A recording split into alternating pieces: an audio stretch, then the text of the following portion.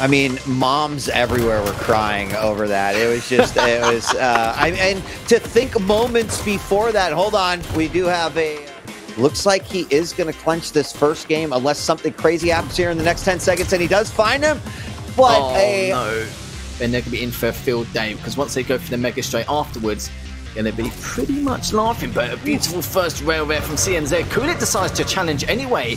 Not sure if I would make that decision, and says takes him down. Really fantastic rails in this map, including that one right there. Up 1-1. He is going to get that heavy.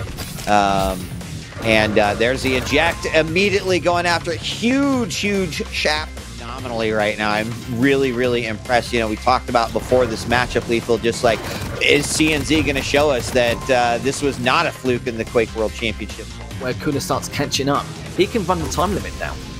Yeah, absolutely. And I would not be surprised to see that. It just rail after rail coming out here by CNZ, and he is just always seems to be one of the most miraculous runs that we've ever seen in a Quake matchup. Once again, the LG, and again, knowing exactly where, no chance now for Coollerz to try to make it back here. 10-0, I mean, it begs the question, Lethal, CNZ, I would have to imagine that he has put in a lot of time and really wants to make the most out of this season. What's done is done. We're still tied 0-0. CNZ with a little bit better stack. There's a great tri-bolt to the bridge, and the follow-up, but it's not really doing enough as CNZ, which is back to 100. Managed to get the light as well. I don't know how we get away with that. It could be this Coollerz. Yes, it does.